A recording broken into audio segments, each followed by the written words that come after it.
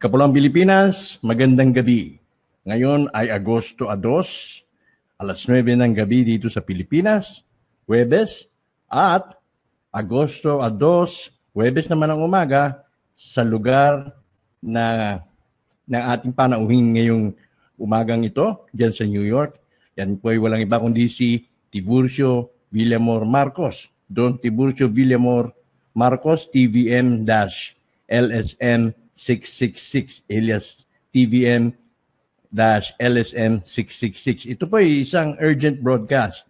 Hindi po ito pinagplanuhan, kaya po siguro mapapansin ninyo, daglian po namin itong inihahatid sa inyo dahil mayroon sense of urgency na kinailangang makarating ang mga kanyang i-report. Particular sa mga ating tatalakayin ngayong gabi. Naniniwala po ba kayo na ang central bank ay wala ng halos salapi na nakareserba, kundi umaasa na lamang ito sa remittance ng mga OFW?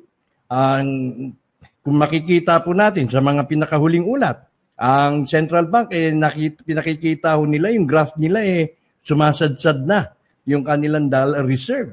At umaasa na lamang daw pala ito sa mga OFW remittances. At ang mga ini-issue, mga iniimprentang pera ng ating central bank, Bangko Sentral ng Pilipinas, ay hindi naman pala back ng ginto. Kumbaga, malaya sila mag-imprenta para lamang makahabol at may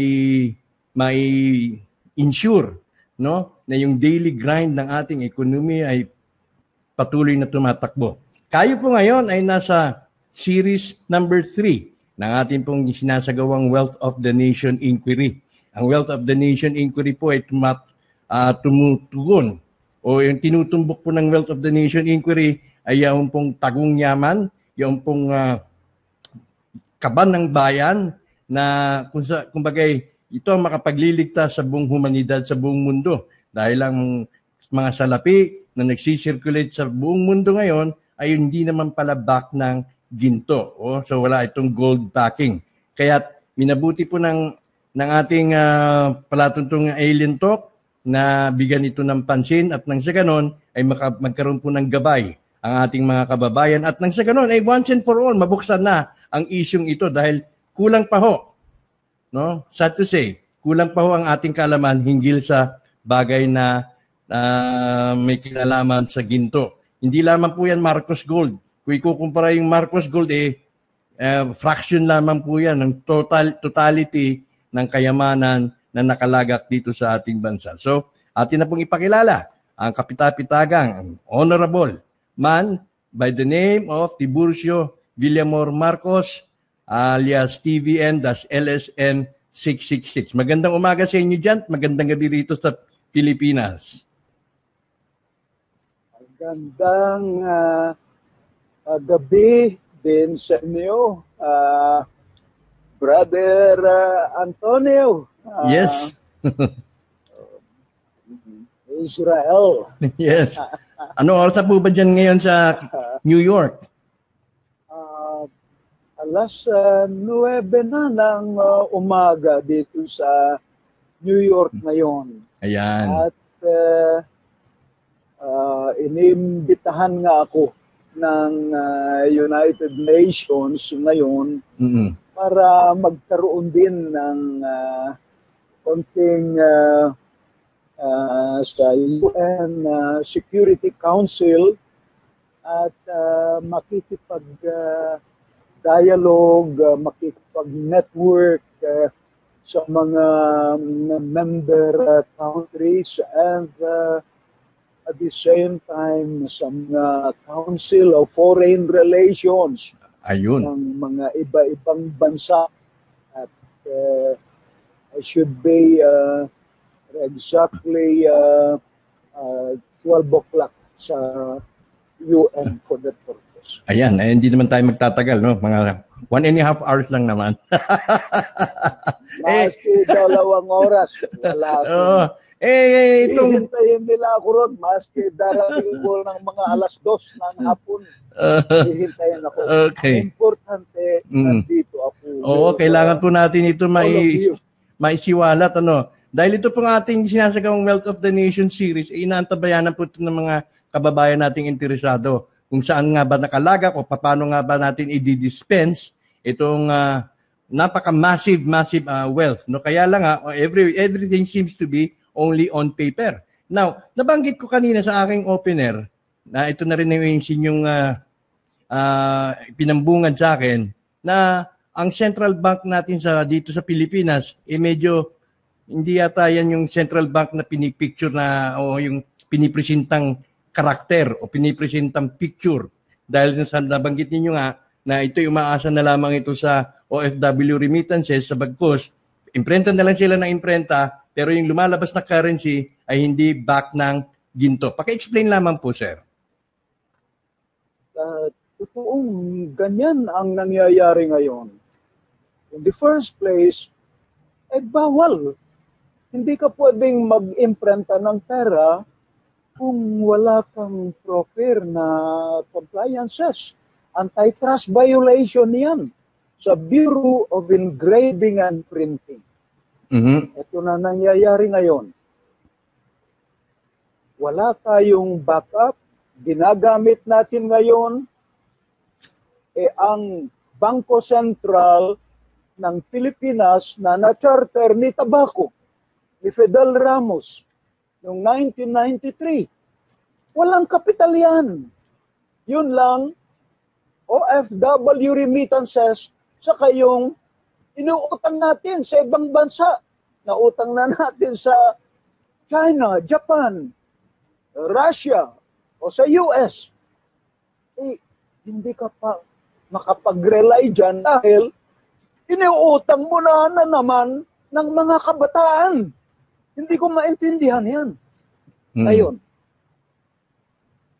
dapat, kasi massive, nakita ko na yung ating mga bagong bill ngayon, even yung 500 at yung 1,000, nakapirma na ron si Presidente at ang gobernador na empleyado natin na si Espinila, wala naman silang backup. Paano ka mag-imprenta ng pera ng ganyan?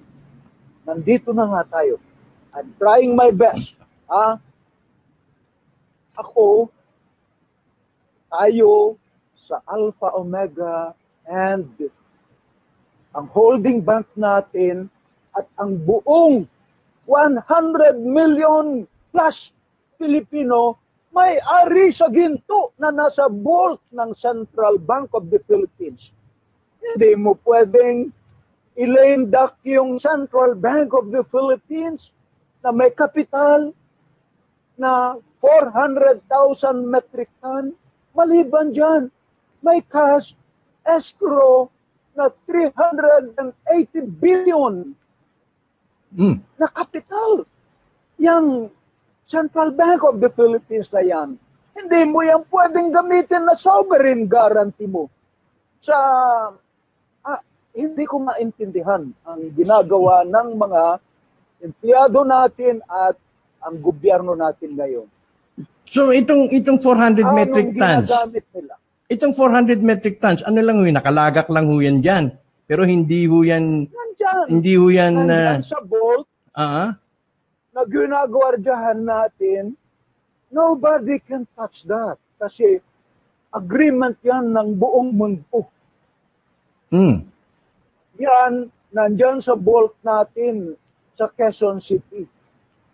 Itong 400 metric tons na to, meaning hindi po agreement ng buong mundo, meaning hindi to totally or fully na pag-aari ng mga Pilipino, kundi ito being shared by different nations para doon garantihan din yung kanilang currency. Although na nagkaroon ng breakdown nga itong system. Tama po ba yun?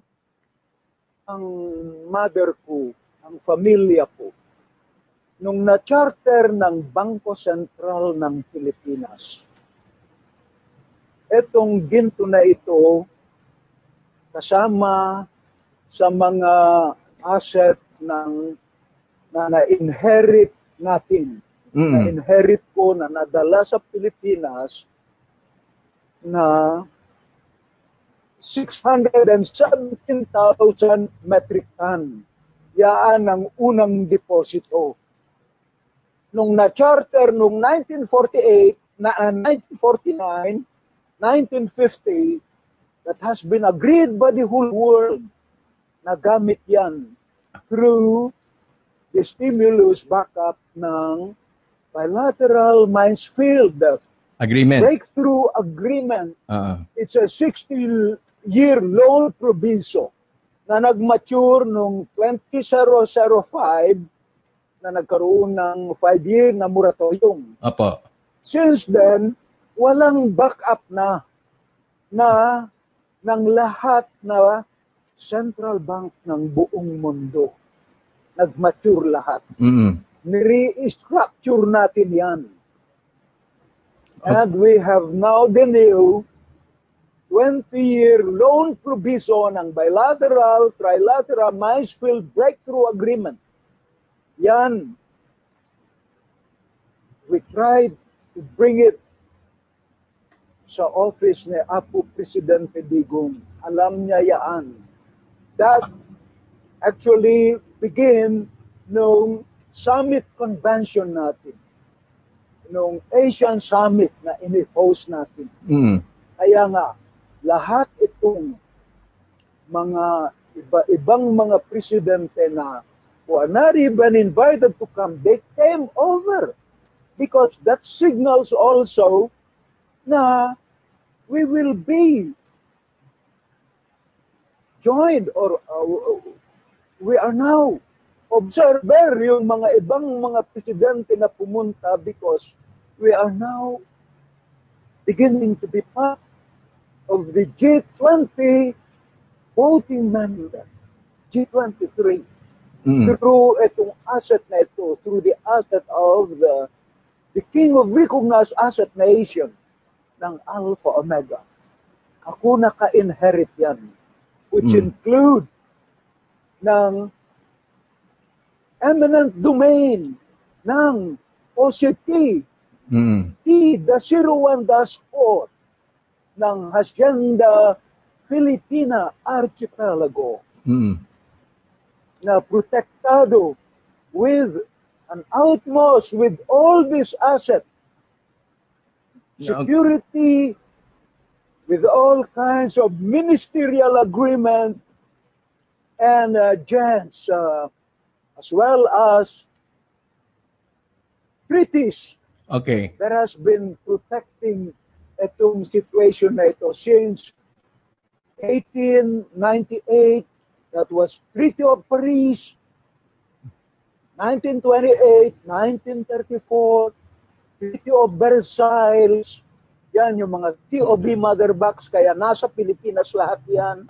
Resibo natin lahat yan. And the third is actually the Treaty of the Amity of Agreement and a perpetual.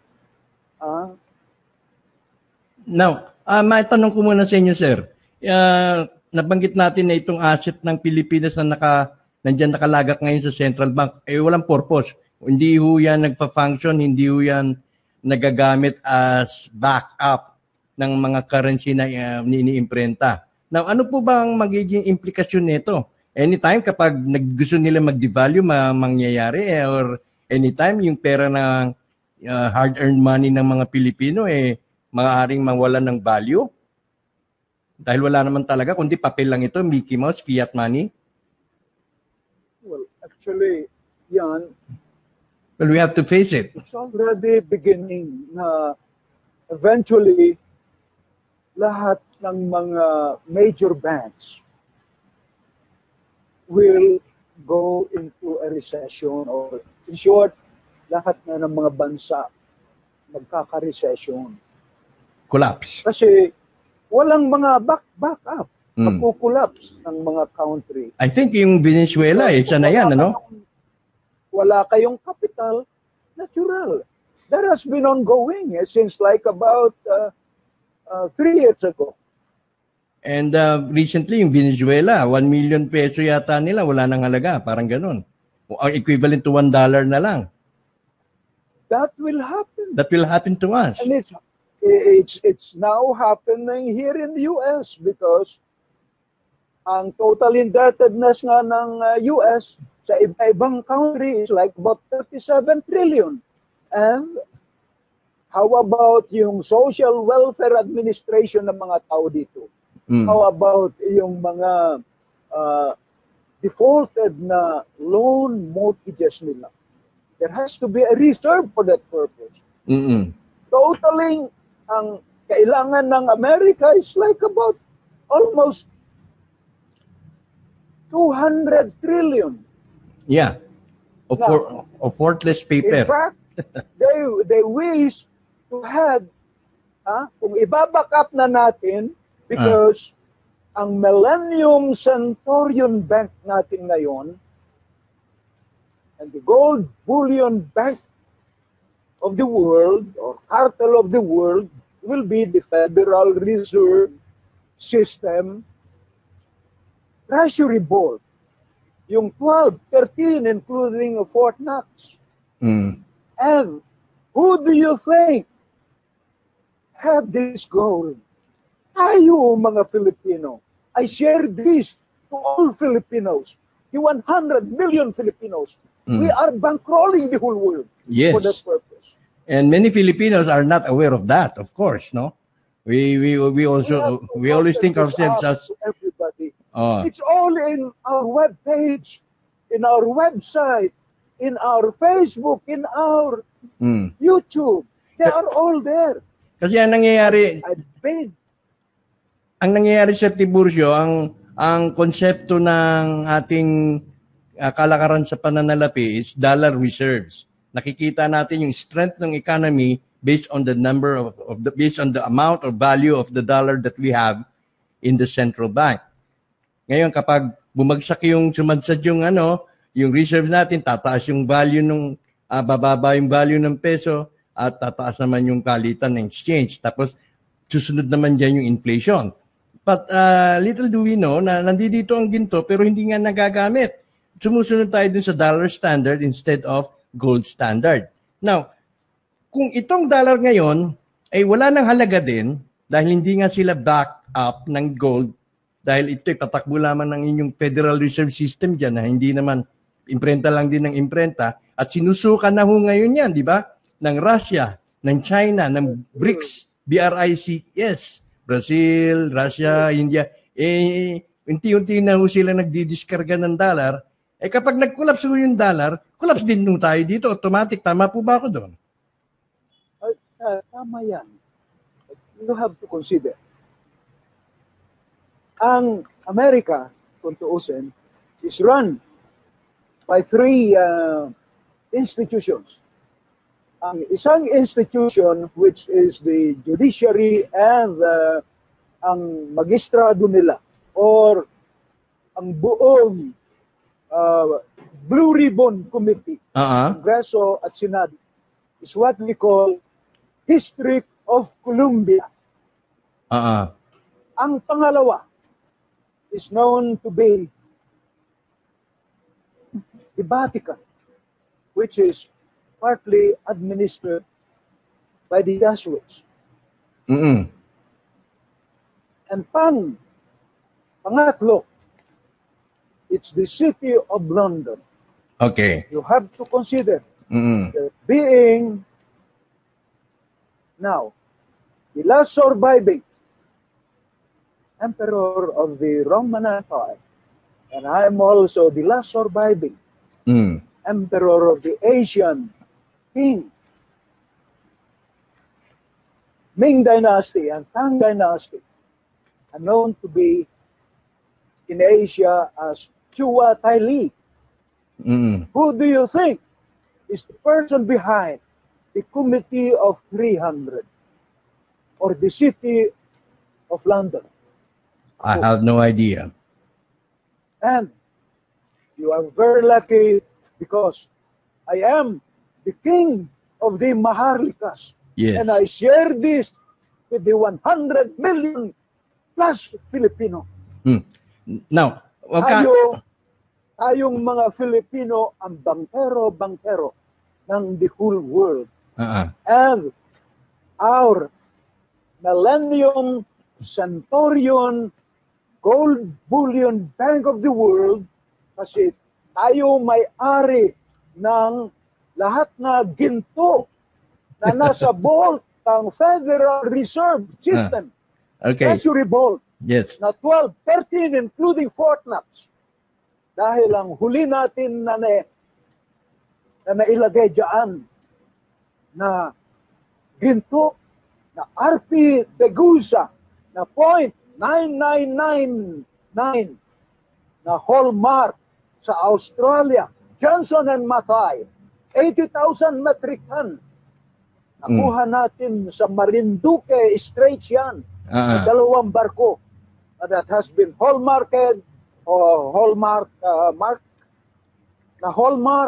ng Johnson and Mathai, RP Degusa, nasa vault ng Fort Knox yan. Now, 80,000 metric ton. Now, ang tanong ko, sir, ano ang natin dito? Ano ang hinaharap natin? Kung ito ay mabubuksan, maaayos o mailalagay sa ayos, equivalent niyan sa 100 million Filipinos, magkano ho tayo dyan? By the million of US dollar din. We are worth how much? I'm doing my best na nuuna ko sana ang Pilipinas. Gagawin ko na lang, ilalagay ko yung 50,000 metric ton na ginto, bolt to bolt, ledger to ledger, deposito ko, bigyan ako ng safekeeping ng Central Bank of the Philippines, insured and bonded. Now, we address now the Bureau of Engraving and Printing at ang World Bank Group, the IMF, and the Federal Reserve. We are entitled, every country, sa loan proviso ng 20-year na bilateral, trilateral, Mansfield breakthrough agreement that has been formatted. Every country can print 50 trillion US dollars. Okay. Initially, sana gusto kong unahin ng Pilipinas na by using our gold na nandyan na. Oo, tama, dapat nga ganun. Transfer ko lang kasi dalawa yung bangko na ginagamit nila. Sabi ko nga sa iyo, they cannot use just basically sovereign guarantee. Kailangan pag-agreean namin ito.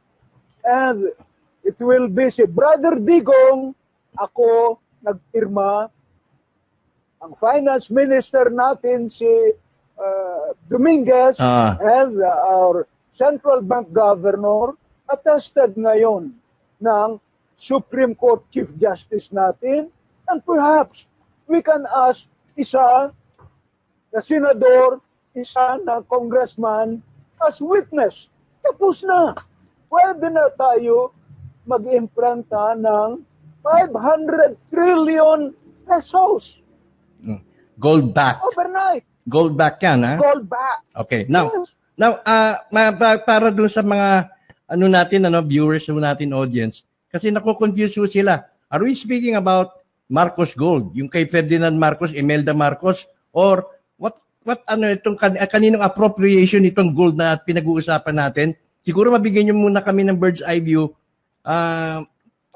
para may separate natin yung gold holdings nung pamilya Marcos na Ferdinand Marcos and Imelda Marcos at yung gold holdings na entitled ang mga Pilipino para magkaroon tayo ng ma-enhance yung ating idea dito sa pinag-uusapan natin. Ang gold Marcos Gold, myth lamang. Istorya lamang yan na gawa ng mga dilawan. Istorya lamang yan na gawa-gawa ng pansira sa pamilya. Hindi, di ba sabi yun daw ang ibinayad ni Jose Rizal at sa kanya para as a form of attorney's fee, so yung kanyang share. Tama ba yun? Meron din silang share, pero maliit lang yan. Kasi ang pinag-uusapan natin dito na ginto, sobra-sobra. Okay. Napakalaki. Sige. Ang Lilinawin. na-deliver lamang na gold na nasabi ko sa inyo noon, ng asset ng King of Recognized Asset Nation, ng 12 Roman Emperor, na great-great-great-grand-grand-grand-grandfather ko. Si Emperor Marcus Ulpius Trajanus Trajan of Rome. That was back. He ruled the Roman Empire for like about 24 years. He led the 12 Roman Emperor, dating back 90 AD till like about 117 AD. Okay. So, yung nadala dito na ginto, 1,181,360,000 metric ton. Paano po ito na inventory? Paano niyo, how were you able to develop such a figure? Paano po ito? Yan. Ano yung estimate lang yan? Agreed. It has been agreed by the whole world. Saka properly yan na aside and there is an accountability and transparency. May audit yan. Okay. And yan, ginto na yan, pumasok sa Pilipinas. But, na-i-deliver din ng iba sa iba-ibang mundo. I-deliver din yan sa mga iba-ibang country. Okay. May mga nagtatanong rito. Madamihan, naiwan, sabihin mo na madami rin naiwan sa atin. But, ang ating bansa, from Area 1 to Area 12, punong-puno rin tayo. Talagang blessed itong bansa natin. Pero hindi nga daw pwedeng galawin, ano? Punong-puno tayo ng mga ginto, undocumented gold. Pero hindi pwedeng galawin kasi our country. Pinanunood tayo, nakagirahin tayo. Tama ba yan? Hindi pwedeng galawin kapag... Okay. Alam nila yan. Because every country merong sovereign right. At kaya nga, protektado tayo because protektado tayo ng League of Nations or United Nations. Sige. Ang mangyayari ganito, sa kadamihan nitong ginto na ito, sa kayong undocumented gold natin, kung i-allow mo na mangutang ngayon si Apo Digong, paghati-hatian na nila ang Pilipinas. Ang mangyayari niyan, lahat ng mga island natin surrounding, pag-aari ng China. Nandiyan na nga eh. Sa kanila na nga na lahat ng mga Turtle Island or Scarborough Shoals natin. Pangalawa, siyempre, ang Russia, nangutang ka sa kanya, binigyan ka ng ano-ano, eroplano, barko, kung ano man. Kukunin naman niya ang Mindanao. Now, ang Japan, kukunin naman niya ang Visayas. Ang US, kukunin naman niya ang Luzon. Hindi, pinagati-atian na nila ang Pilipinas kasi ang bansa natin puno ng ginto, multi-trillion na ginto, their gold sa lupa natin, sa loob ng lupa natin. And diamond na mga bato na malalaki, black, blue, pink, yellow, white, that's true. Green na mga bato na malalaki. Na-demonstrate yan sa account natin sa Narodna Banka, Yugoslavia. Now, naka-insure, banded na nasa vault ng bangko. Okay. Now, may mga katanungan, ang dami nating mga questions dito. Siguro, i-address ko muna itong katanong ni Mr. Abutin. Nasaan daw si Jess Romualdez Marcos at si Ed Neri. Unfortunately, si Ed Neri hindi makakadalo, pero hahabol siya dahil birthday ng kanyang misis. So, they're having a dinner party, no, sa ngayon. Pero hahabol siya. Si Jess, hindi siya naabisuhan kasi ito'y daglian nga lamang na broadcast namin, transmission namin ni Don Tiburcio Marcos, no? So, na pinag-uusapan namin muna itong implication dito sa central bank dahil ang pinagmamalaki ng central bank ay yung ating dollar reserve. Ang problema ngayon sa dollar ay ito ay unti-unti ng subject sa scrutiny ng mundo dahil nga ito ay walang backing ng gold. Kaya anytime, ina-anticipate na ito ay biglang magko-collapse and then kapag nag-collapse ang dolyar, mawala nang talaga namang walang halaga dahil nga ito ay fiat money lang. Ganun din tayo dito, susunod din tayo, automatic. Pero sa kabila ng yan, merong nakaupo diyang 400,000 metric tons ng ginto, hindi naman ginagamit. So, ito ngayon ang aming pinag-uusapan binibigay liwanag ni Don Tiburcio na ito ay delikado, ito ay peligro sa atin dahil kapag nag-collapse ang dolyar, collapse din ang ekonomiya natin at hindi malayo na mangyari matulad tayo sa Venezuela na 1 milyong piso mo ay $1 na lang ang katumbas. At ang gustong mangyari sana ni Don Tiburcio ay mabuksan na ito. Bumalik tayo sa gold standard at nang sa ganon, tayo may turing o may tanghal na central bank of all central banks. Now, doon sa katanungan tungkol doon sa ginto ng pamilya Marcos, dating Presidente Marcos, ay siyang inassert ng ating panauhin, ay wala yan. Fraction lamang yan. So, kumbaga, hindi yan yung, much of the weight that we're discussing here ay wala dun sa gintong holdings ng pamilya Marcos. Although, of course, si Ferdinand Marcos, yan ang tagapamahala yata ho. Tama ba ako dun, Don Tiburcio? Dun sa, nung tinayo yung IMF, World Bank. Ako siya, ano pa ba? Maski anong gusto niya noon, talagang open. Ang hindi ko nga maintindihan sa atin, ang pinag-uusapan ng Marcos Gold, kasino lang yan. Na just like anybody na nagkaroon din ng ama ko siya. Natural, kung ano man yung gusto niya, kasi right now, nasa pangalan ko. From a young man, na-inherit ko na ito. Nasa pangalan ko na lahat. So, may history ito. Okay. Isang taon, 1 year old na nga lang ako, na-inherit ko na ito. Yes. Through, itong tanong ni may tanong din si Dennis Di Parini dito. Unahin ko muna itong kay Willie Raelian. Sabi, may I ask Sir TVM, what if all countries will not follow the bank rolling instruction by global funder or Alpha Omega? What is our guarantee to claim the interests of our financing? Did you get the question right?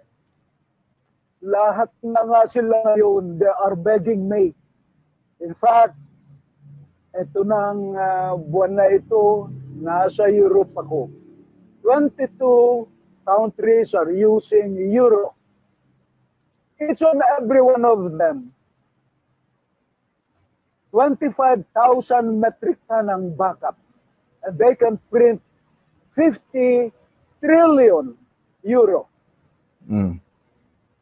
Alam mo, sa atin lang incentive.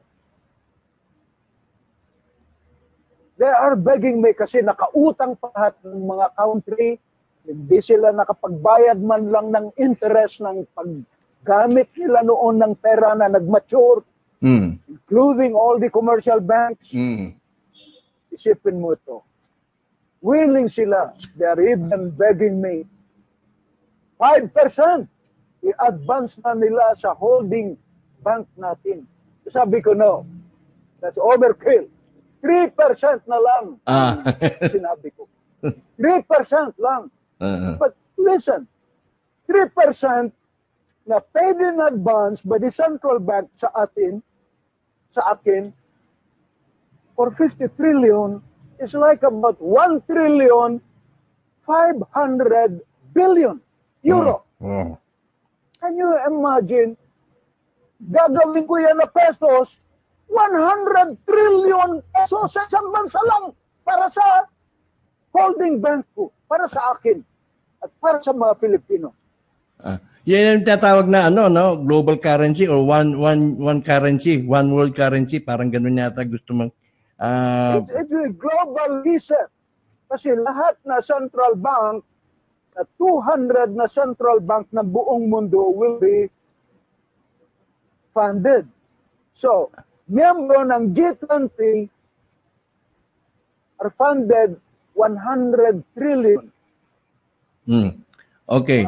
So talagang obligado, itong mga bangko sa buong mundo, mga central banks sa buong mundo, talaga ma-oblige sila dito dahil they will of course follow where the gold is, no? Now, ang sabi ni that because yes, sir. Ang implementer is Alpha Omega World Peace Development Marshall Program. Sino ang Board of Trustee, Board of Director or Board of Governor? Lahat na nakaupo na presidente and premier. They have a voting right. So, walang pwedeng magsabi na hindi ako papayagon. All of them ready, willing, and able dahil there's now free money to the whole world. Yes. That will now help humanity. That's true. And listen, who are the bankroller? Kaya nga, ang request ko naman sa US and the European countries, kami ang bankroller. Kailangan lahat na Pilipino na may passport, hindi na kinakailangan na magkaroon pa ng visa. Open kami na pumunta sa inyo. And syempre, ang isa sa mga kondisyon. At syempre, we funded them. We funded them. Bawat Pilipino siguro meron ng sariling pera at may parte na Ito sabi ni kaya nga inuuna ko sana ang Pilipinas. Dahil ang kagustuhan ko, bolt to bolt, ledger to ledger, na backup ko na. We can print yung pera na riyan na walang question sa Bureau of Engraving and Printing. Walang question sa World Bank Group and sa International Monetary Fund na governance natin. At yan, gusto kong discussin din sa iyo a little later kung ano itong 9 World Bank natin. Yan, governing arm ko since 1976. Kasi yan, tayo rin ang gumawa sa lahat ng malalaking bangko sa buong mundo. Maliban sa Federal Reserve ng Amerika dahil parang tumakas sila na miskirol, miskierda. Kaya gumawa sila ng petrodollars para maging reference ng exchange yung dollar, hindi na yung gold standard. Actually, ito sir, tanong mo ito in relation in secondary backup noong 1971. But because of the bilateral Mansfield na 60-year loan provide or proviso, nag-mature lang yan noong 2005. 2005. May backup lahat ng yung petrodollar na yan is just a artificial. Palabas yan ng mga mayayaman. Nilaro lang tayo. Para naman, ito. kaya nga, nakita mo, nagsasabi pa riyan na nagmamay-ari ng Federal Reserve System, Treasury Board. Now, ang tanong dito, sir, may tanong dito, may tanong. Kapag ito ay umusad na, ano ang magiging partisipasyon ng nila Imelda rito? Isasama ba nila yung ginto nila diyan sa pagpapautang o ano ang plano ba ng pamilya ninyo bilang kayo ay anak ni Presidente Marcos? Ano bang plano ng mga gold holdings ninyo?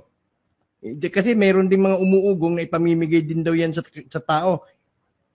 Totoo ba yun? O yung nire-refer dito yung talagang gold asset ng Pilipinas na para makikinabang ang taong bayan. Pero yung gold asset ng pamilya ninyo, para sa kanila lang. Ganon. Ano? Paano ba yun? Ang dinidiscuss din ni Madam ay yung ginto natin na nasa vault ng Central Bank. Kung meron man ginto na naitago rin ni Ma'am, at may safekeeping sila, kasi kung wala, para kang nagnakaw somewhere. Kaya nga, protektado ko rin sila because merong kaming mga immunity. Ito nga ang problema. Kapareho din nitong mga supposedly sinasabi nilang silang mga safekeeper holder. Kagaya ni na Yoyong ko. Pag nilabas nila yan, uhuliin na sila ng authorities. Kasi una, sino nagbigay sa kanila ng otoridad? Alam nga naman na sabihin niya si Apo Jesus sa kasi Lakay Marcos. Wala yan. It have to be agreed properly. Na documented by the whole world na yung ginto na yan, ikaw ang naatasan na safekeeper or holder. Isa pa, wala silang immunity. Yes. Nakukulong ka niyan. Para ka na lang yan, nakakita ng kayamanan, then umupo ka na roon, ako ng safekeeper holder nito. Parang ganun nangyari kay Yoyong ko. Ganun din sa mga ibang mga sinasabi na may hawak sila, na nabigyan sila by the authorities. Kagaya na naman itong sige. Nakahawak na Anthony Santiago Martin na naman, na hindi niya alam na king siya, siya ang siya nang galing. Anak ba siya ni Tatang din? Sa ibang babae? Ito na lang ang gusto kong sabihin sa iyo. Sige po. Yung nasasabing kapatid ko siya, si Angel Ferdinand Marcos. Meron din ganon. That's na siya sa United Nations. Yung TU Foundation nila sa Gidifa. O ano ngayon? Kulong sila. Dahil wala silang karapatan. Sinasabi pa na M1, hindi yata nila alam ang sinasabi nila. Na M1 sila. Ang problema yata, nung na-interview namin dito sa palatuntunan si Mr. Yuyongko, ang claim ni Mr. Yuyongko, nasa kanya yung mga kasulatan, nasa kanya yung dokumento, particular yung gold plate na gold sheet na pinakita niya sa akin. So which are yung mga ito yung mga necessities, requirements, requisitos kapag magre-resume yung kumbaga yung pag-assess nung validity nung pag-set up. I-describe ko muna sa iyo ng history nito. Sige, please. May sinasabi tayong golden lily site, 174 na ribari site. Okay. Kaya nga, yung mga ginto natin na nadala rito, na iribari. Pero, diyan na rin natin nakita na sa loob ng lupa natin, we have the undocumented gold na multi-trillion na tonelada. Kaya nga hindi tinutusok ng mga bundok natin sa paggawa natin ng mga kalsada or railway dahil ma-disturb natin yung mga fault line ng mga ginto natin dyan at ng mga diamond natin. Now, let me explain to you. Again, yan sa Pilipinas, yung una na well-known, we call it Carta Tunnel. 2,700 plus na kilometro yan. Wow. Sa ilalim ng mga bundok natin, Cordillera and Sierra Madre all over the Philippines. Yan is an octopus cave. Yan. Nandiyan ng mga ribari natin. It's not only area one area, I mean, not only Jakarta 1 to 2, 3, and 4, but it's Jakarta 1 to 100. Yeah. I'll go to the second one. Na malaki. King Solomon and King David side. Sa Buso-Busok, which has hilera ng 950,000 metric ton na ginto na ribaril. We have there easily 10 million metric ton. Yaan sa Buso-Busok. Stretching Antipolo, Baras, and Panay. Okay. Sa loob ng kuweba. Now, the third one, we have the Octagon Tunnel.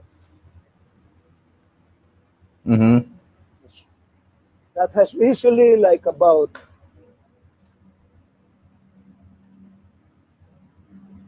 Hello? 350,000 metric ton. And now, I'll go to the Teresa 1 to Teresa 30. We have the Golden Shiba side. Natan. We have also the Lost Lemurian Tunnel. And now, we have now the other, what we call Golden Chichibu side.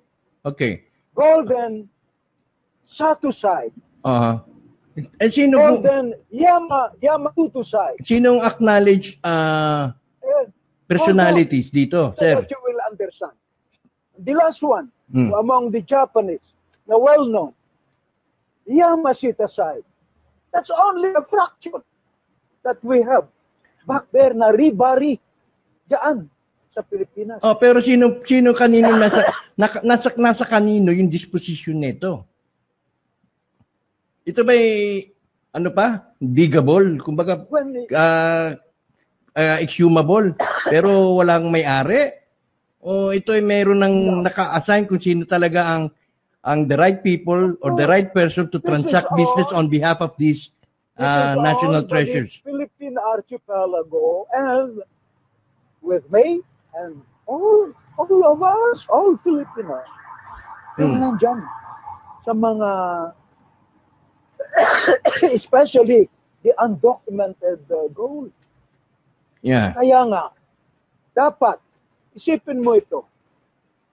May mga minero na malalaki riyan. Pero, barya lang na ibibigay sa atin. Sila nakikinabang itong mga banyaga. Sinisira nilang kabihasnan natin. They pollute our waters and at the same time. And they destroy our treasuries at the same time. Dapat, isara lahat yan. That's my commitment to our country. Isara lahat ng mining dyan. Because sila ang nangloloko lang sa atin. We are very rich. We are the richest country in the world. Known by all over the world now. Totoo ba kaya na si Duterte is silently working with Imelda regarding dito sa gold assets ng pamilya Marcos? Kung dapat lang. Sana. And he will work with me. Pero nakikita ko si Brother Digong, ang kanya lamang ginagawa ngayon ay doon sa mga mayayaman lamang. Siya ngayon. Ma-develop mo nga ng buong Pilipinas na magandang-maganda. Pero ilan lamang sa mga magiging partner niya ang makikinabang. Then, alipin tayo lahat. Katulong lahat tayo o worker tang nila tayo lahat. Right now. Mabuti nga at hindi pa nag-demonstrate sa kanya ng mga tao, ng mga kabataan, mga estudyante. Pinangutang na nga niya sila muli sa buong mundo sa mga ginagawa natin ngayon. Kaya nga, I'll go back para hindi natin maulit itong klase na problema na ito. Kaya nga, binaback up ko na yung 50,000 metric ton para wala tayong problema. Pwede na tayo mag-imprenta ng 50 overnight, 50 trillion pesos, which is only equivalent to 10 trillion US dollars. Ano ba kayo? Every country can print 50 trillion US dollars for 20 years. Now, As a stimulus backup ng bansa nila. so anong pumipigil nito? Ba't di natin magawa with all those goals or with all those assets that you have mentioned? I will now try to make it more simple. Okay. I am now backing up the BRICS organization. Who are the BRICS organization? Brazil, Russia, India, China, and the whole of South Africa. Isipin mo ito. Ibaback up ko na sila. Pang-back up ko na lang yung gold na nasa vault mismo ng People's Bank or Bank of China. We have sa inyo po yung pag-aari. 1,715,000 metric ton sa China mismo. And we have 270,000 metric ton sa Taiwan. Pera natin yon? Atin yon? Sa Pilipinas Sa atin yon? yan na binabantayan nila hanggang ngayon. Free, clear, and clean. Walang lien, walang encumbrances. Walang utang. Non-criminal of origin. Kaya nga, ito nito. I have to do that because I'm the last surviving emperor ng Ming Dynasty. Yeah. Ming Dynasty, which is spelled Q-I-N-G. And Tang Dynasty, by the name of Chua Tai Li. Nasa communication ko yan, kay Digong. And si King Liqiang ng China. They know it. I was surprised kung bakit ako ini-ignore ni Digong. Bakit ganun? Yun nga sabi nito Kasi related yan sa question. Related sa... Pumunta ako riyan sa Pilipinas. Etong July. Pumunta kami ron. Meron na akong letter kay Dominguez at kay Espinilla na bisitahin ko man lang sila at makikipag networking, dialogue man lang ako, makikipag-usap man lang. Pero bastos itong mga ating mga empleyado.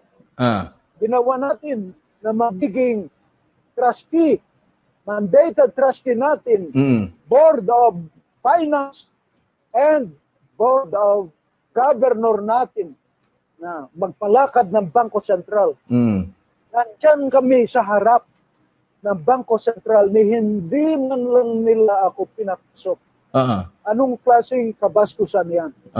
Yung nagmamay-ari sa ginto ng Bangko Sentral, nagmamay-ari ng lupa, gusto man lang malaman kung sino itong mga empleyado natin na magigiting. Kaya, naisip ko tuloy na itong mga lintik na ito, hindi mo talaga mapapagkatiwalaan. Ibig pong sabihin... Kaya nandyan sila kasi ang plano nila magnakaw. Kaya ganyan ginagawa nila ngayon. So, ibig sabihin siguro, sila ay tutanong banking cartel.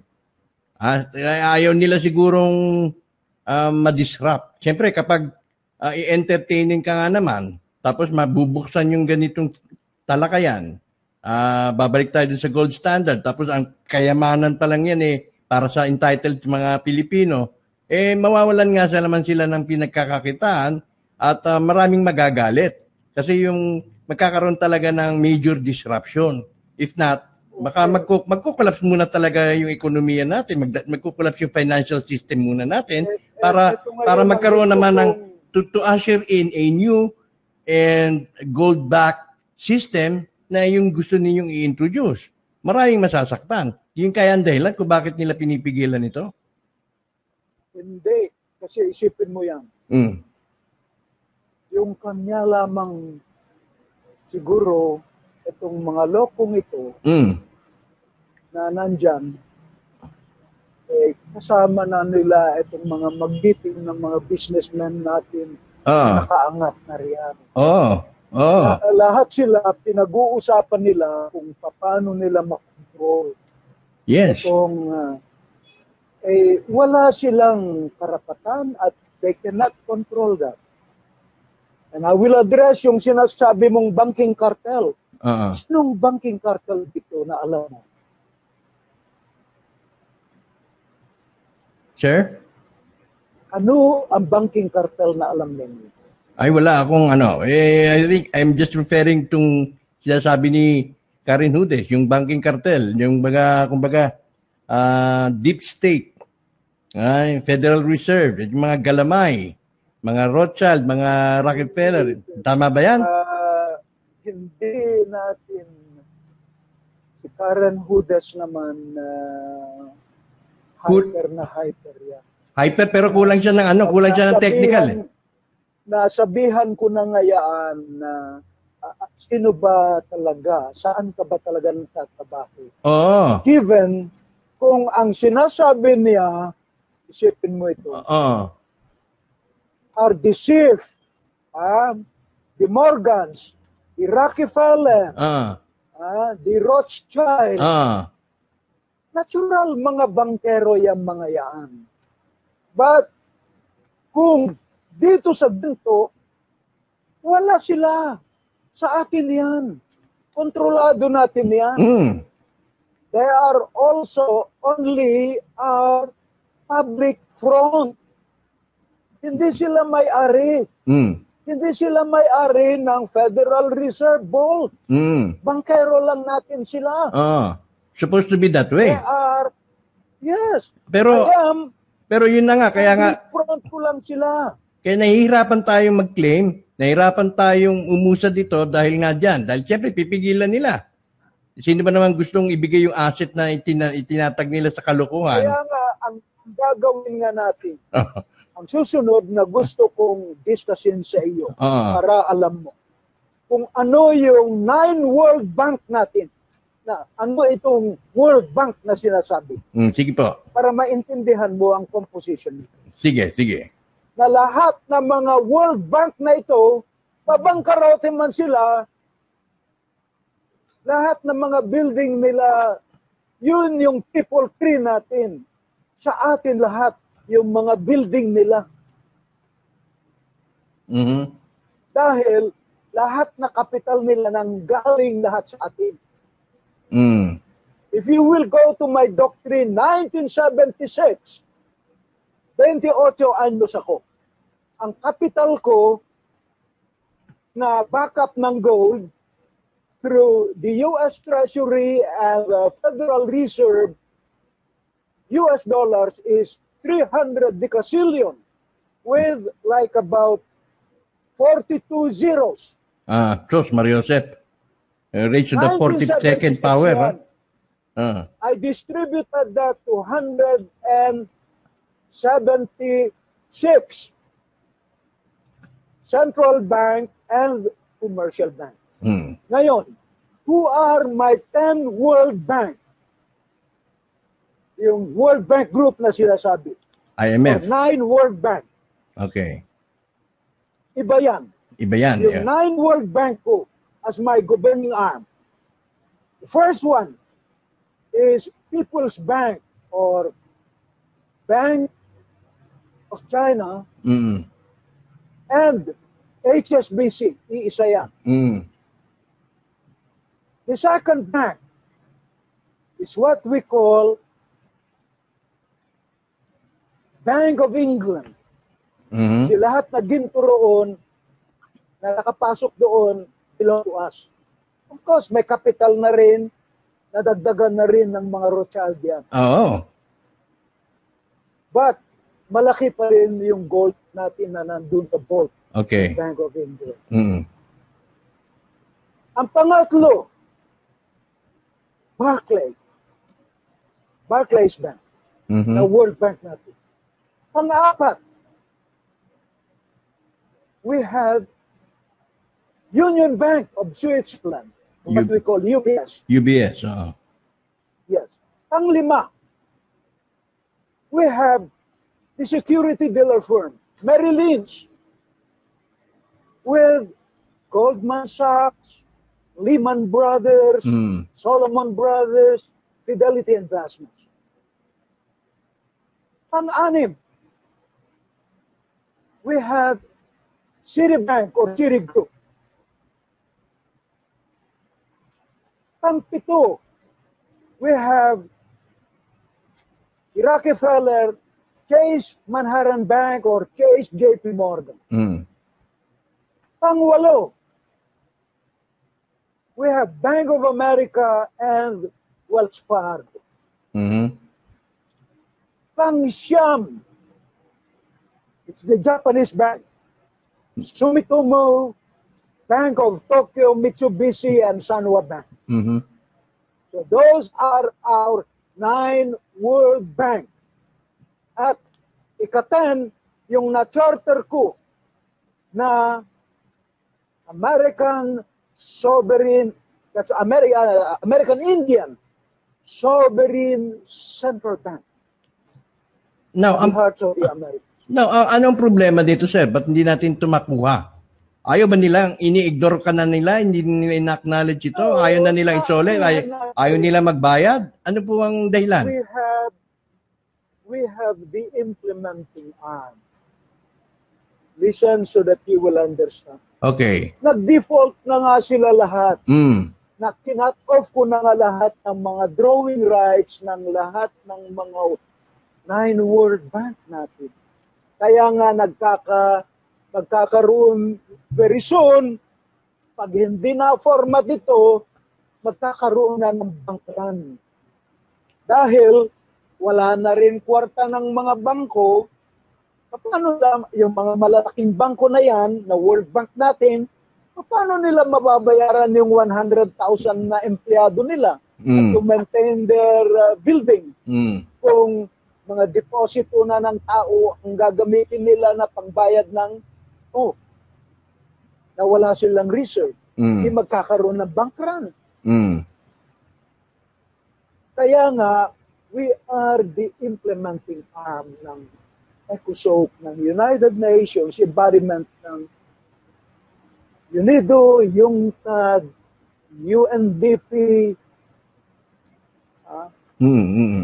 World Health Organization, and the UNHCR, which is the Commission on Refugee. Ngayon, the implementing arm is Alpha Omega. It's the governing mechanism. Today, ang existence ng United Nations nagre-rely sa Alpha Omega. Okay. Yun ang problema, yung execution, implementation. Hindi nila nire-recognize and... That's the reason why, makita mo, I'm communicating with all leaders in the world. Lahat ng mga presidente, premier, lahat ng mga central bank governor and finance minister ng buong mundo, and to among leaders ng mga kaharian. I have communications with Mama Queen Elizabeth. I have communications with Emperor Akihito. I have with the other king and queen sa mga iba-ibang bansa. And to the other implementing governance. And ang kabutihan sa akin, I have the 35 UN commissions that's with us in implementing itong mechanism na ito. So, granting. Trilateral Minesfield Breakthrough 20-year loan proviso for that purpose. Granting. Nandiyan dyan nga. Stimulus backup ngayon ng buong mundo. Ang granting nandiyan dyan nga, Sir, pero ang problema natin ngayon, paano natin makukuha, paano natin makukubra, paano ito ma-implement, paano kayo marirecognize. Yun ang problema. Dahil siyempre, ayaw na nilang isole. Kumbaga, No, tama ba ako doon? there is nothing na isosoli nila. Oh. Because panibago ito na agreement. Mm. Yung nasa kanila, ni-write off na lahat yan. Panibago na agreement. Panibagong agreement. Ni-write off na natin lahat yung mga deposit na yan. It goes back to the master account. It goes back to the Federal Reserve U.S. Treasury Vault. Mm-hmm. That was the reason why stimulus backup ito. Mm-hmm. And ngayon, i-open ko lang. Actually, gusto na nga ng United Nations na nasa podium na ako ng United Nations Security Council, which, if you notice my lapel, United Nations Security Council. Because I'm the Kingsman. I am the Bureau of Central Interpol ng buong mundo. Okay. I am the allied and unallied Supreme Commander. Nandyan na ako. Now, ilalabas na lang natin sa Project ECOSO, sa Economic, Social, Cultural funding, the National Economic Development Infrastructure na buong mundo. Okay. Bankrolling the whole world. Now, balikan natin. Nagawa na yan lahat. Balikan natin to. Dito sa Central Bank, sabi nga ninyo, you were disgusted dahil you weren't treated fairly or you weren't treated in accordance to your expectations. Dito ngayon, anong magiging implication nito, Sir Tiburcio, kung totally o fully ignore ka lamang nila at hindi ito pakikilusin? Hindi gagamitin yung 400,000 metric tons and then ang dependency sa OFW, doon na lang at ang magiging pamantayan ay yung dollar reserves. Anong nakikita ninyo na kailangan nating... ko sa iyo. Anong kailangan nating gawin para... Ipagbili ko na lang to any country itong ginto na ito na gustong bilhin. I can do that. In fact, yung 400,000 metric ton nakadeposito na sa vault ng Federal Reserve Treasury Vault through documentary. Sasabihin sa akin sa Pilipinas, nakulangan na. It will be the Federal Reserve Treasury Vault that will come and excavate all those gold, dadalhin nila sa vault ng Federal Reserve Treasury. Because yan na ang Millennium Centurion Bank, Gold Bullion Bank, cartel natin. Tayo rin today. Kung sino man magbenta ng ginto, tayo rin ang end buyer. In short, we control the gold bullion cartel of the world. In short, basta namina yan na ginto sa Africa, or namina yan na ginto sa Brazil, or namina yan sa Pilipinas, pinagbili, naging gold bullion. Who do you think is the consolidator? Tayo rin. It's the El Banco Español, Filipina, Isabel Bisato, offshore bank, the gold bullion na. We control the gold bullion cartel of the world. Yeah, that's true. That's why I'd like to believe also. Oh, I'd like to believe. Kaya ko na ipagbili yung 400,000 metric ton sa Russia, sa Amerika overnight. Na nakatunga lang ng Pilipinas. At ang Pilipinas ngayon will just be borrowing money to Japan, China, yun na nga. Russia, and US. Ganun na lang. Mas buti pa. Ganun ka-convenient lang, tapos tayo nahihirapan. Patong-patong yung mga tax. Gusto pa dagdagan yung train 1, dagdagan pa ng train 2. Ano ngayon ang responsibilidad nitong ating leader na ito? nilagay natin sa pedestal para matulungan niya na mayoryang Filipino na 100 million na Pilipino. Ang ginagawa niya ngayon, ang ginagawan lang niya ng pera ay yung mga mayayaman dyan. Para ma-control din nila ng lahat tayo na mayoryang. Yeah, yung mga tinatawag nga ng ating kasamang Ednery ng mga oligarchs, ha? Yung mga oligarchs ang kumbaga kung wala mang Illuminati rito sa Pilipinas, itong mga oligarchs naman ang nagpapatakbo ng ano natin. Oh, yun ang mga pinoprotektahan. Apekto yan. Ha? Anong gagawin ko? Nasa pangalan ko ng Philippine Archipelago. Lahat ng mga building dyan, i-insure ko lahat sila. The biggest insurance company, 3 na biggest insurance company. Oh, dahil ayaw nila na makipag-agree sa akin, sige, sabihin ko sa lahat ng Pilipino, sunugin ninyo yan. Bayad na tayo. Ito nga sabi nga ni Dennis, kung tama raw ho kayo, I mean yung assumption ninyo, yung assertion ninyo, yun na nga. Totoo yan. The Filipinos will be treated VIPs. VIP tayo. Natural. So what I am trying to do para sa mayoryang Filipino, para sa ating lahat.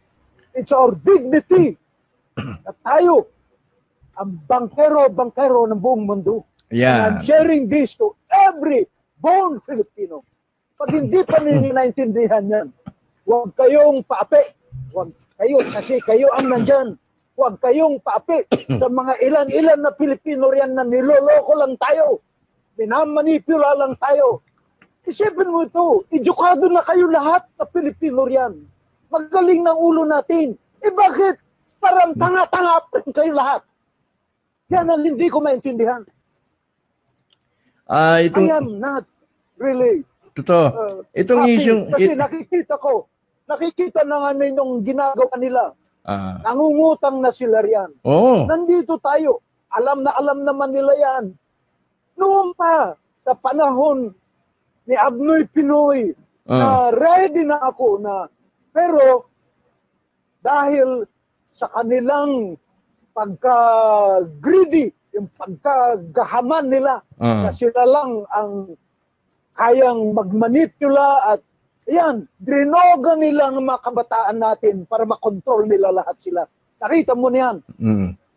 Taon ni GMA, wala pang 1 milyon. Taon na ni Abnoy Pinoy. Ang 7,000 na ang involved sa droga. Ano ibig sabihin yan? Actually, sir, itong problema natin ngayon tungkol dito sa dinidiscuss natin, ako mismo nahihirapan akong unawain dahil masyadong technical. Kumbaga, hindi madaling ipaliwanag, particular sa mga ordinaryong Pilipino na hindi masyadong nagbabasa, gano'n. At kung ito kino-convey natin at maunawaan, gaya ni Jess Romualdez, gaya ng ating mga audience ngayon, na gaya ni Dennis Teparini, ni Adrian Reyes, at ni Raelian, meron na silang adequate background. Pero yung common people, halimbawa yung mga kayosiko, medyo hindi pa nila ito nauunawaan. In simple terms, kailangan siguro natin ito... na ang mag-educate. Hirap na nga ako. Kaya nga, inilabas ko lahat ng mga papeles. At inilagay ko na sa social media. Ang problema... Nababasa naman yan. Basta may cellular ka, marunong kang mag-fundle sa iyong telepono, makikita mo sa YouTube, makikita mo sa Facebook. Nandiyan ako lahat. Now, ang isa sa mga nakikita kong best person na mag-initiate ng education tungkol dito, although na matanda na siya, is Madam Imelda Romualdez Marcos dahil siya ang kilala, tanyag na merong Marcos Gold. Although na ang contention nga natin dito fraction lang yan, hindi masyadong significant kung tutuusin. Although na sa kamalayan ng Pilipino, malaking pera na kagad yan. Although talagang malaking pera rin naman. Bakit kaya hindi nila ito ginagawa? Dahil din ba sa greediness? Bakit hindi nila ito i-initiate? Yung mga anak niya, halimbawa gaya ni Irene, bakit Araneta o sino man sa kanila? Sinasabi nila, gaya ni Bongbong, sinasabi nila na gusto nilang buksan ito para sa Pilipino, pero wala naman silang ginagawang initiative. Bakit po, sir? ganito yan, Brother Ran. Una, bago mo ma-open yan, you have to have a complete documentation. Lahat na sinasabi ko sa iyo, from the day na pinanganak ako, documented na yan. Wala pa akong 1 taon, documented na lahat ito. Na usapan na ito at pinag-agrian na ito ng buong mundo. Ito ngayon, nire-restructure lang natin. Ito na to back up the whole world. Kaya yan, sabi ko nga sa iyo, si Ma'am Imelda, may edad na rin. Mahirap Yun ang problema. Yun ang problema. Meron na rin siyang naipon na konti rin, para lang sa kanya. What Ma'am Imelda is discussing, hindi yung nasa kanya na ginto. She's practically, yung record niya doon, na pinapakita niya sa bahay sa San Juan, 80% nun are my documents. If you go further, makikita mong pangalan ko ron. Burcio Villamor Marcos or TVM-LSM-666 as my code identity. Kasi from day one, sa bilateral Minesfield breakthrough agreement, even sa last will and testament ko, yan ang nakapangalan sa akin. That's right. Madami rin akong mga impostor. Natatakot nga lang ako sa kanila. Baka mamaya, madisgrasya lang sila. May tubersyo pa. Tubersyo. Tatalokohan na ginagawa nila. Kaya sabi ni Dennis De Parini, hurry up, TVM. China is chewing up the Philippines. Madalian na raw natin to dahil kakainin na tayo ng China. Yun mga ang sinasabi ko, listen. Hindi ko mapahintuan yung China kasi leaders doon at huwag mag-a-attempt na sasama ng loob ng Pilipino because kung magkaroon ng dispute, magkaroon ng giyera, isang araw lang, dead meat na lahat ng mga tao natin doon. Ayan na. Kasi ang China, the moment na pinalabas nila yung most advanced na system nila, believe me, disable lahat ng kuryente natin. Robot lang yun. Lumapit lang dun sa mga installation natin ng wala na, hindi na gumana lahat ng mga kuryente natin. Kaya nga yung minsan nga kapag may nadidiscovering malaking kayamanan, minsan tanong diyan, blessing ba yan o curse? Baka ito maging curse pa. Isipin mo, kasasabi ko lang sa'yo, nangungutang tayo sa Japan, sa China, sa Russia, sa US. Anong gagawin nila? Pag-hati-hatihan nga nila. Lahat ng mga island and inlets. Sabi ni Eric, pag-aari ng China. Ang Mindanao, pag-aari ngayon ng Russia. Ang Visayas, pag-aari ng Japan. Ang Luzon, pag-aari ng Amerika. Ito sabi ni Eric, yan nga daw, may establish ng lahat yan, di bawat Pilipino magiging tampulan ng jealousy or center tayo ng jealousy ng ibang nasyon. Siguro naman, Eric, hindi mangyayari yon kasi makikinabang ang buong pakinggan mo ito, brother. Sige pa. Kaya nga inilagay ko sa board ng Federal Reserve System Treasury Board. Ang ancestral domain ng OCT Kisi Rwanda's 4. Ang titulo to make sure na protektado ng sovereignty ng Pilipinas. Sana naiintindihan nyo yan. Because, go back, 1978, had been sworn by a Supreme Court Chief Justice. Ano lang ang sinuswer ng Supreme Court? Di ba, Presidente lamang? But I've been sworn. I pledge allegiance to the flag and to the republic for which it stands. One nation under God. Huh? Mm-mm. I become as a nation to nation, peacekeeper, as a governor general. Okay. Now, we only have And 8 minutes I will left. defend the Constitution of the Philippines. Yan ang swearing ko Opo. na I must have shared it to you already. Yeah. So, you can imagine, mahal ko ang Pilipinas. Mahal ko kayo lahat ng mga Filipino. Mayoryang Filipino. In short, buong 100 million. Sir, Gusto ko na lang na maganda lahat ng buhay natin. may nag-text sa akin kanina eh. Tinatanong niya, buhay pa ba talaga si Apo Perdi? Ganitong sagot ko sa'yo. Maski buhay man siya, wala na rin siya magagawa. Bakit? At sige na lang. I-set aside na lang natin na mag-rest na lang siya. Ganun na lang. So, hindi mo Huwag dinidiscount? na natin, maski man buhay, wala naman, hindi allow ng Pilipinas na ma-involve pa rin siya. So, let it be na ako na.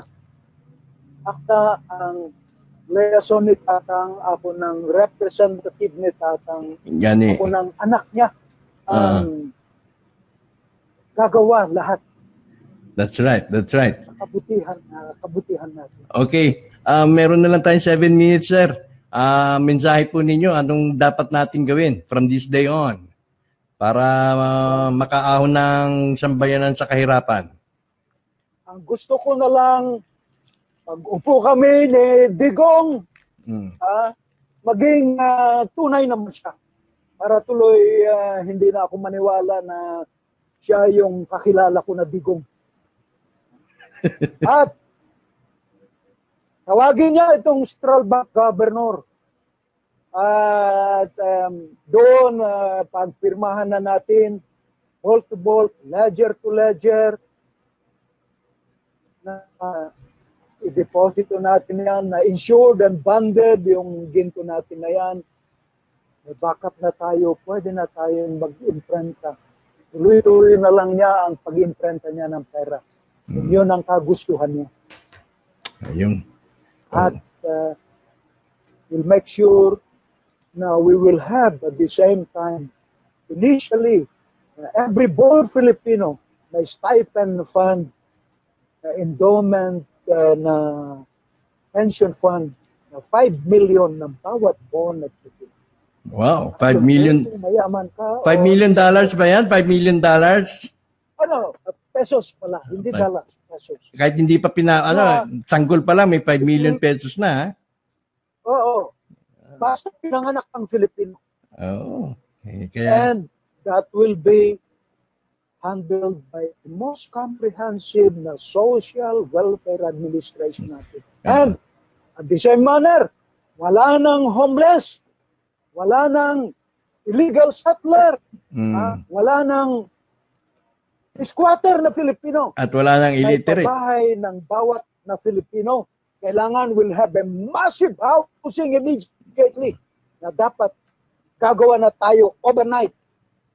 Huwag tayong gagawa ng ibang proyekto except massive housing kagad. At lilinisan natin yung squatter area natin for what they call yung environmental planning ng mga from one area to another para malinis. Pero walang soray.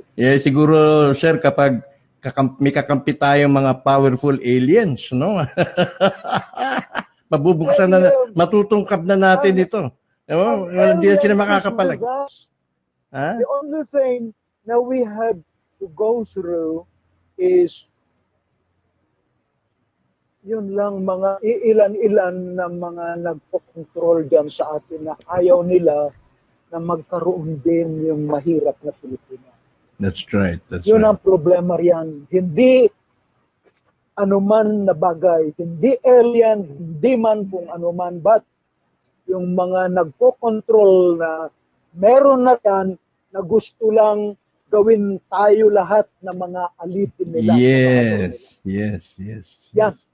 Okay. So, kailangan yan, maalis din sila, maglagay tayo yung mga tao talaga na gustong na walang nakawan, walang lokohan, at maganda na hulain sa isa sa. Okay. Pasalamatan muna. Ang nangyayari ngayon, wala rin magawa si Brother Digong dahil surrounded na siya ng mga 50 na magigiting.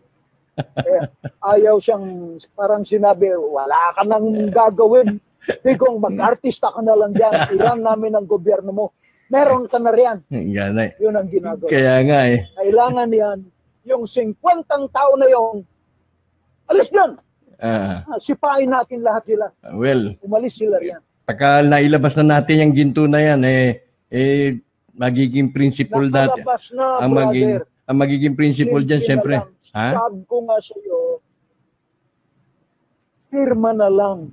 Firma ko, firma ni Digong, kung sino man yung ilalagay natin na kasi hindi ko na mapapagkatiwalaan itong Espinila na ito at itong si Dominguez na ito. Ay, nako. Mga taong yan, ang iniisip lang yan sa kanila. Okay. Pasalamatan natin yung mga iniisipin yung para sa iyo. Yung mga nakilahok. Pero na nakita ko. Sige. Hindi pwede na itagay mo yung mga ganyan na tao. Kasi iniisip lang nila yung kapakanan nila. Okay. Pasalamatan natin yung mga nakilahok. Judith de Guzman, John Nagit, siyempre si Dennis De Parine, si Saturnino Abutin, Nicodemus Rex, John Bueno, okay, anak ng teteng, okay. Nicodemus Rex, okay, sino pa? Si Adrian Reyes, siyempre. Si Lizelle Berame Cantones ng Hong Kong. Hindi ako nakakamali, Hong Kong, listening. At si Dr. Lagasca Imbo. Ito yung mga maraming katanungan dito kaya hindi na natin ito mai-address although na I believe na nahapyaw na ito, napahapyawan na at siguro sa susunod na interview natin, ito pa si Eric Santos. Sa susunod na interview natin tsaka si John Madrigal. Siguro sa susunod na interview natin, hello and good night si Ed Neri, nahanap ka kanina. Nahanap ka kanina at nasan ka na at sabi ko meron kang mahalagang dinner party. Okay? So, sir. Ang huli kong masabi. Sige po. Actually, nagpaplano na nga ako na ako na mismo at siguro ikaw na ang isa sa mga mapapagkatiwalaan at mga iba pang mga tao. Maglagay na lang tayo ng Board of Director, Board of Trustee, Board of Governor, the Central Bank of the Philippines. Pwede siguro. Ganon ang dapat lang nagawin. Pwede yung Binondo Bank. Yan ang talagang may sovereign charter at merong puhunan. So, then tayo na pupunta kay Digong. Digong, pirmahan mo ito, pirmahan mo yan. I-attest na ng Supreme Court at kukuha na tayo ng isa o dalawa. Okay. Senador, pwede yan. Basta congressman na witness, pagka overnight. Siguro, na tayo lahat. Pakitaan lang natin yan ng ilang bara ng ginto, luluhod na yan. Luluhod na ang mga tala sa atin bukas. Ayun na. Di ba? Kumbaga, yung pirates, the pirates treasure chest. Totoo yan. Pero, wag nang pupunta sa biruan. Kasi ito, kasi kailangan makipakitaan natin sila na nandyan ang ginto. Sa ganun ito magiging puhunan natin. Bakit maipakita? Yun mismo nakadeposito sa Bangko Sentral natin, 400,000 metric ton. Yun na nga lang, oo. Ang isa lamang, brother, na tunilada, 80 na piraso na 12.5. Okay. Pwede ba natin bibiruin ito? I Okay. will repeat again. Isang tonelada lamang, 1 metric ton. 80 pieces na 12.5, 12 kilos and a half. Mm. At where will you put 400,000 metric ton? Yeah, that's right. That's right. Gaano kalaki yan? Okay. Sige, Sabihin sir. ko sa iyo, Wala na tayong time, so kailangan ano na tayo muna. Continue natin ito sa ilang araw na darating, sa isang linggo, para mabigyan natin ng pansin yung mga tinalakay natin ngayon, na mabigyan natin ng more detail and more depth sa susunod nating talakayan. Muli, maraming salamat po sa inyo, Sir Tiburcio Villamor Marcos, alias TVM-LSM-666. Magandang umaga sa inyo dyan. At siyempre, magandang gabi naman dito. gabi rin sa iyo, Brother Art. And sa ating mga tagapakinig. Okay. So, yan lamang po. Ang amin pong naihatid ngayong... Ang aming naihatid ngayong gabi, talagang emotional po si Don Tiburcio Villamor Marcos sa kanyang naging latest na karanasan, at nangako naman po siya na madudugtungan pa ito para mabigyan ng mas lalim na pagtalakay ang issue tungkol sa wealth of the nations dito sa Alien Talk branch. At muli, ako si Anton Israel, nag-iwan po sa lahat na isang magandang gabi. Ed, sa Sabado ha? Okay, bye-bye.